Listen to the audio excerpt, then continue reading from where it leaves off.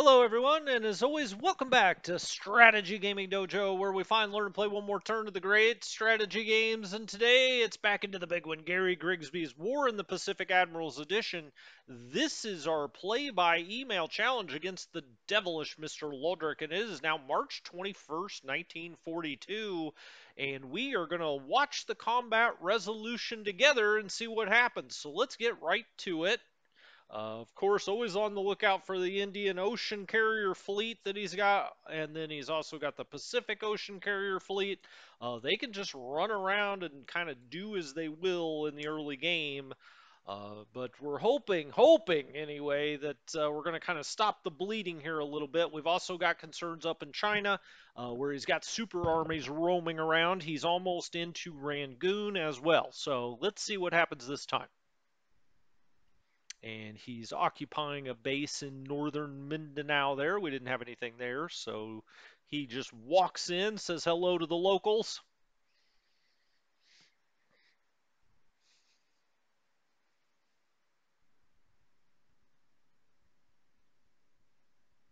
I actually don't know much about the Japanese occupation of the Philippines. I mean, if it was like some of their other occupations, probably not quite that friendly, but I have never read a book on that topic specifically.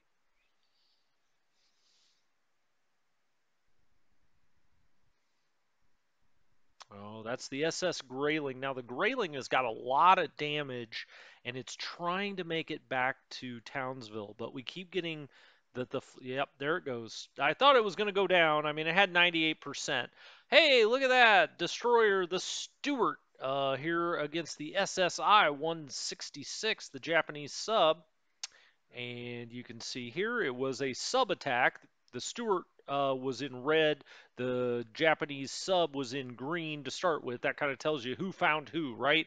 Somebody had put that in the comments. I guess that never really dawned on me before how you could tell on a submarine whether it's a sub attack or an ASW attack.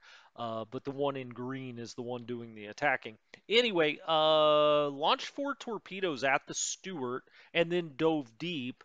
And then we ran out of ASW ammo. Well, you'd ever want that, right? But no hits on either side.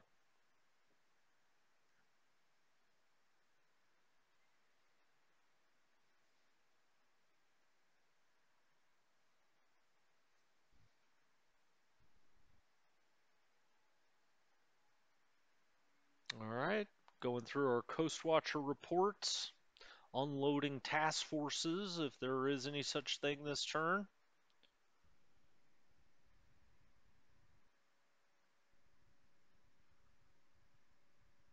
Okay, we're merging up there. He had a lot of submarine activity off Perth, and I've got destroyers in everything, and where I can, multiple destroyers. I've also got some down by Melbourne where he had some submarine activity. Trying to escort these things the best we can. We were a little lax early in the game, and it really cost us with some task forces. But now I don't know that I have any task forces out on the map that don't have some sort of escort.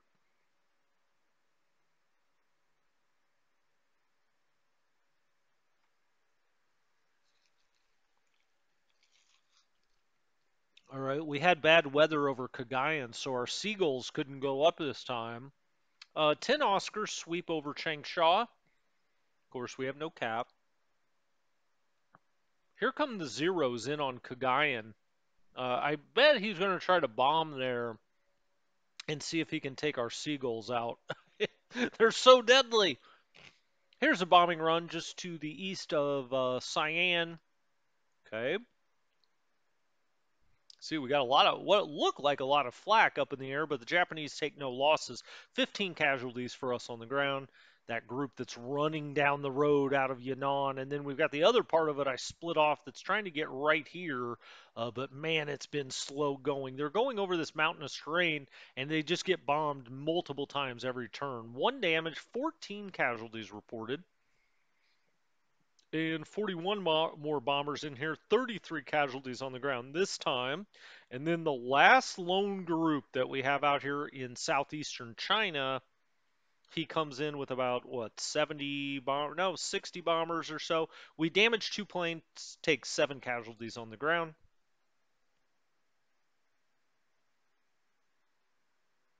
Same group getting bombed yet again.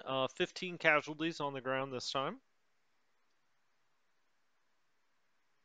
And about 35 bombers in this group that's just outside of Aichang. 7 casualties reported. Oscar sweeping over Changsha again. They find nothing.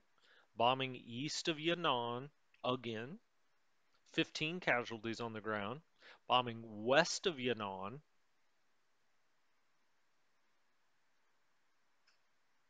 And 152 casualties that time. Now, again, no squads destroyed, so they can repair, but, that certainly disrupts them if they get attacked. We're trying to run as fast as we can. It also slows them down. If they're in move mode, they take cover, so they don't go very far. 19 Sonya's in on this group, kind of east of Changsha. That's that third war area group that's trying to get here to Hengyang. 6 Sonias bombing there again. 7 casualties this time. All right, the group west of Yan'an, my goodness, just over and over, 54 casualties there. Group into southeastern China, 8 Ans, 9 casualties there.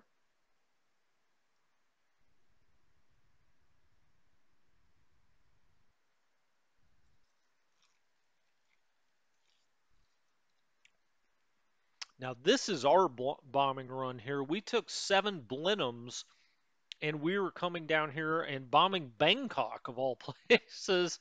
I just put him on ground bombing, and I left it up to the commander's discretion. He decided to take these 7 Blenheims. Lodrick didn't have any cap up above it, and we got 23 casualties out of it. Okay, just trying to keep him honest a little bit.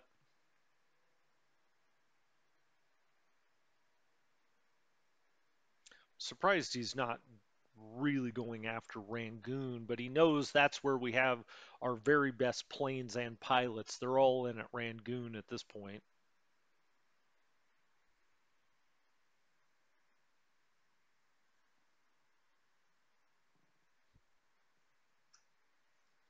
Okay, just kind of the usual bombing runs there.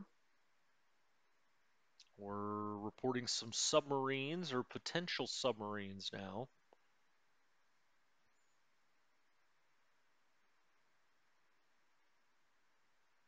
That's out near Buela or Buela, Balikpapan, something near Bustleton. I just like to say Bustleton. Okay, now he's bombing into Sumatra. 26 casualties on the ground there. Tojo's sweeping over Wu Chao.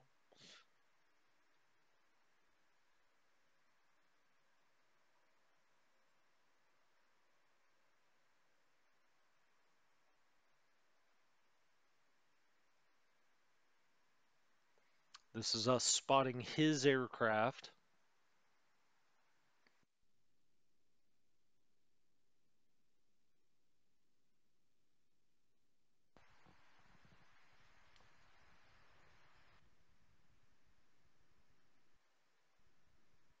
Not much action yet this turn. That's always good for us. That's what I like to see. I spend these whole combat resolutions going, gosh, let nothing happen. it, in this game that hasn't happened very often. Certainly, we've had a couple of turns that were a little slower, but for the most part, it's been constant. Every turn, something has happened. Land move attack phase. Japanese deliberate attack against this group trying to get back to Hanyang. He caught up with them. They just don't have anything left. They've been so bombed, they're completely disrupted, and they just jump back into Changsha. They're like, okay, we're out of here. Let's see how many men we lost, though. They lost 58. We lost 755, including 35 destroyed squads. So it was well worth it for him to try to catch up with us. This is just a Japanese bombardment attack. And he took 11 casualties. We took none. We had a couple of guns backfire, evidently. Japanese deliberate attack at Malang. Well, these groups that we have out here, once they got kicked out of Surabaya, or Swerbaha, whichever it is. I don't know. I always hear it 13 different ways. Once we got kicked out of there, these guys are just done for. They may retreat, they may not surrender yet, but it's only a matter of time. 798 to 214 on the adjusteds there. He took 375 casualties. We took 3,965. Boo. Okay, he's going to take another. What is this? Catanduanas. Sure, you can have it. We don't have anything there. Most of those little bases are worth like 2 points, I think. I mean, it adds up. Don't get me wrong. I don't want to lose them. I'm just saying, they're little bases. Deliberate attack at Bandawang. Now, Bandawang, sometimes people will set up at Bandawang as a major defense because you're up on this mountaintop. I didn't do that here. I've got it all in Batavia. But he had a 461. We had a 74. But as you can see, defender terrain, we get a plus there. So he took 288 casualties, only one squad destroyed. We took 118 casualties, so really not that big of a big losses there as you may suspect when he does a deliberate attack. But we live to fight another day at Bandawang. And now we're expanding forts. So that was it for March 21st. The spring equinox passes. I'll point out that we're exactly on that day in real life, right? Spring equinox, March 21st. Just a few years later, I guess 80 years later, exactly, 80th anniversary of this today.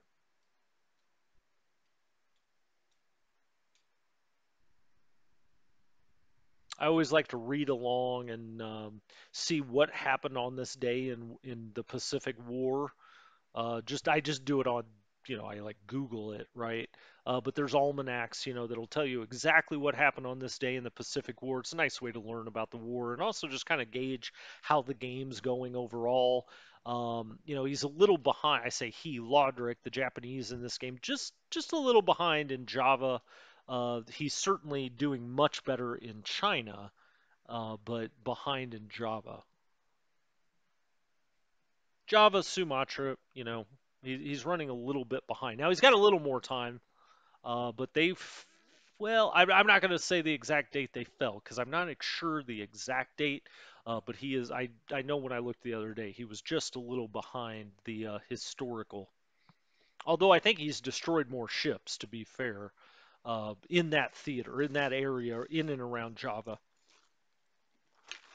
He certainly did in the Philippines.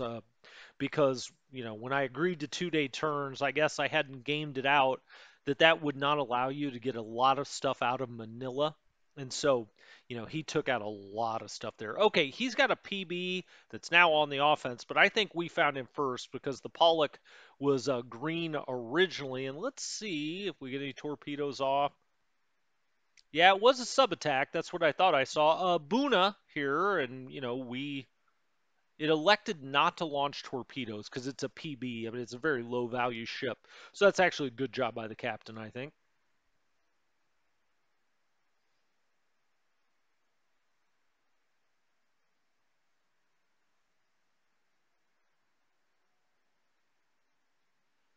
And now it is March 22nd, 1942. We had a submarine there that was trying to get from the Dutch East Indies back up to Colombo that was showing it was having a hard time staying afloat.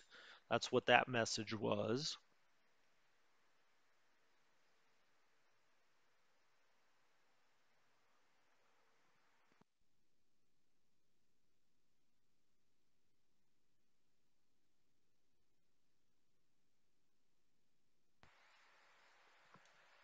Mine sweeping. I've been trying to lay a lot more mines here lately. Certainly, probably was a little behind in that in the game. I'm trying to lay more and more mines, and hopefully we'll get something that hits a mine. We're continuing to merge out here by Perth, as you just saw.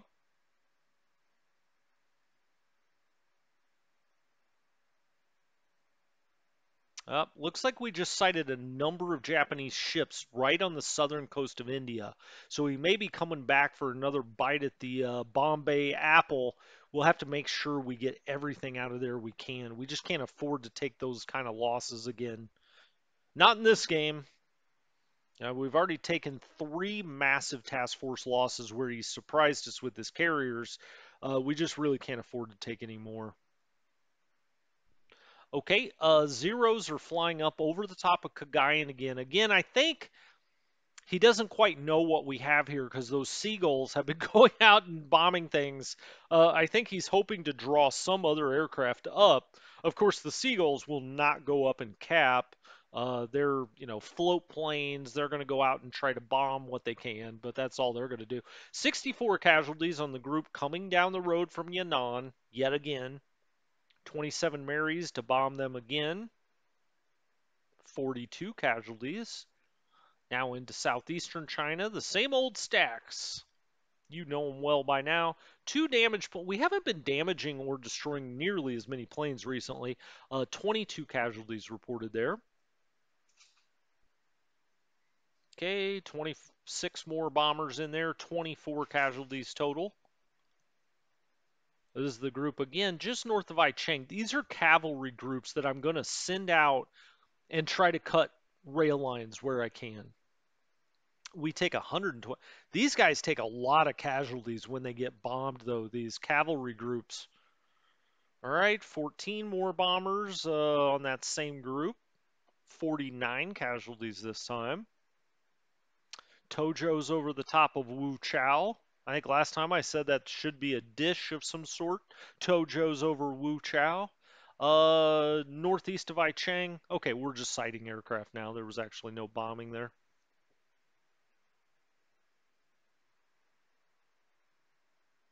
Hey, guess what? It's the stack west of Yan'an. 43 more casualties. Again, no destroyed squads, but ultimately they're going to have an attack value of 0 when he finally catches up with us. Hey, it's our Blenheims again, and again he's got no cap, and we're running down to Bangkok. One night in Bangkok. 24 casualties reported on the ground for the Japanese, so our Blenheims have created about 50 casualties. We get to know what that feels like for once, to bomb instead of be bombed. It's going to be the title of my autobiography. Bomb instead of being bombed.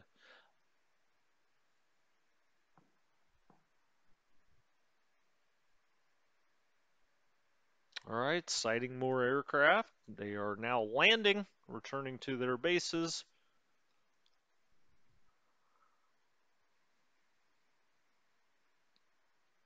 Okay, we see 7 ships out near Espiritu Santo, or Luganville is the base out there.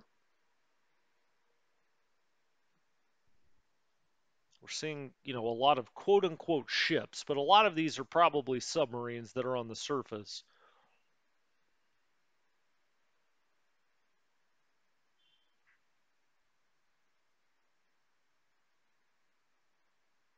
Okay, bombing Changsha. Nope, just sweeping over Changsha. Nothing doing there. You can see his sweep is at 16,000 feet. Good to know. Bombing into Sumatra with the Nels here. No losses at all. It was in the light rain. But 15 Bettys are going to come and try a second time.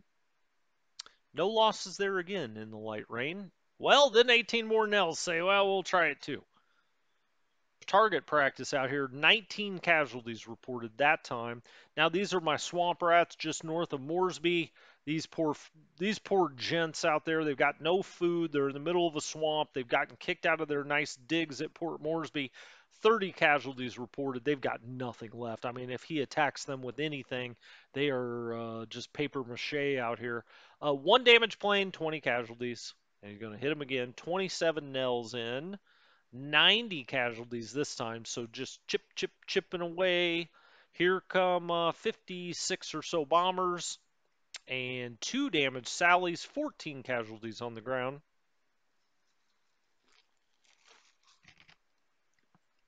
Now the stack west of Yan'an, 52 more casualties for these poor souls. 13 Anns, just the group east of Yan'an, nothing doing there. 16 Lilies west of Yan'an, 49 more casual. I mean, eventually nobody's going to be able to walk anymore on our march. Nine Sonias coming into Changsha, as a matter of fact. Interesting. Heavy rain here, so a total miss. Six Sonias into Changsha. Okay, nothing happened there as far as casualties go. Fighter over Pagoo, over Bandawang.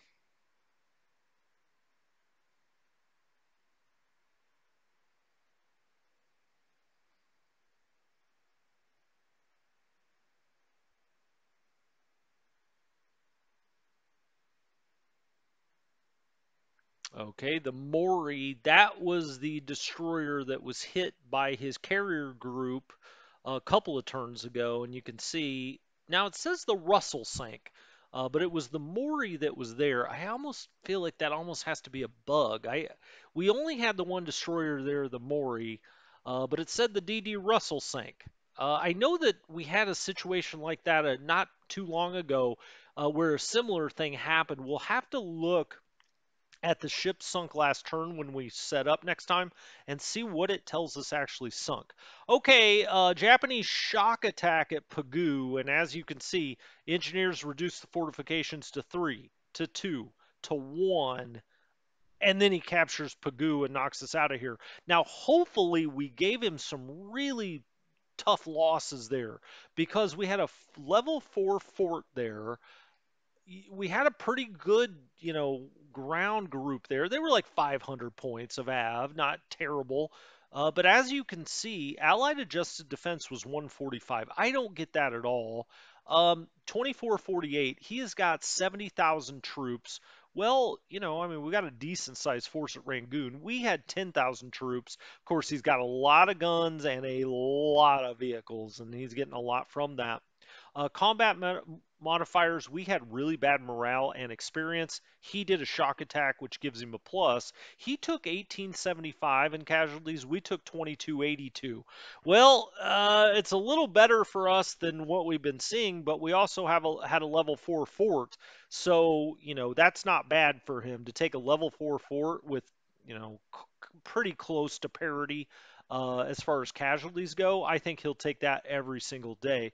Japanese bombardment attacks. So those troops fell back into Rangoon, where we have a huge force, but I don't think it's going to be enough to hold them off. Out here, ground combat, Japanese bombardment attack as he hits that with bombardment again. He's now doing another deliberate attack. You can see all told, he's probably got a little less than 450 AV. We've got 60. I mean, he's got us, like 7 or 8 to 1. All right, but we hold on somehow. You can see terrain, forts, leaders, or, we get pluses for all of that. He's got good leaders too.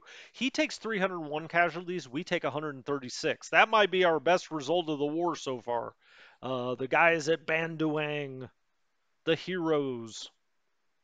Okay, that's it. I mean, that's the action for this time. Fairly slow turn, except, I mean, the big headline is he takes Pagoo, right? So he's just outside of Rangoon now. He's 1 hex away. He's also pushing on Bandawang. Once Bandawang falls, then it's all on Batavia. I'm just hoping they can hold out there at Java for another couple of weeks, let's say. And let's hope we can hold at Rangoon, I don't know, for a week, maybe longer. I mean, a week would be what, approximately 3 or 4 turns. Um, it's going to take him a turn to get over the river and get into the hex in Rangoon. And then once he's there, we've got a high fort level. We've got about 1,000 AV. It looks like he's bringing about 2,400 AV to the battle. When I say AV, I mean attack value. That's how values are measured for ground forces in this game. So, I mean, we'll see. I don't know. I'm definitely not expecting to hold either place.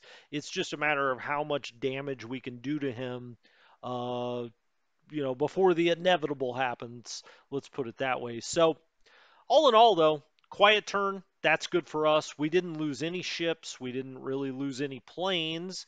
We got bombed quite a bit, but we always do. He did take Pagoo, and he is attacking Bandawang.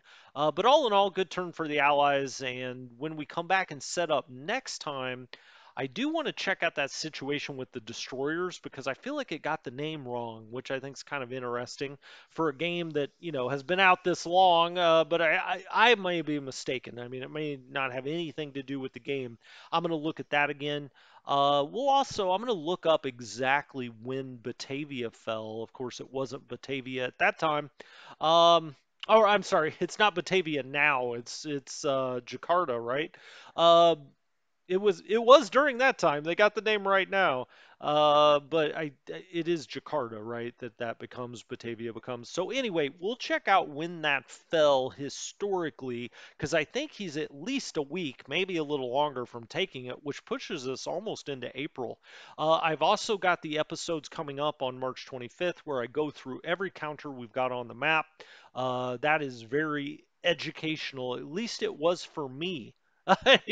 Having to go through and describe it all and why I'm doing what I'm doing can actually be quite educational when you do it. When you do it, even if you kind of go through them all every time, having to explain it adds a whole nother layer to that. So anyway, this has been Strategy Gaming Dojo. When I come back next time, it'll be March 23rd. It'll be our setup phase. We'll do the high level, look at the stats, the old usual, and then it'll be the time after that we go through every counter. So anyway, Strategy Gaming Dojo. I'll talk to you next time. Have a good one.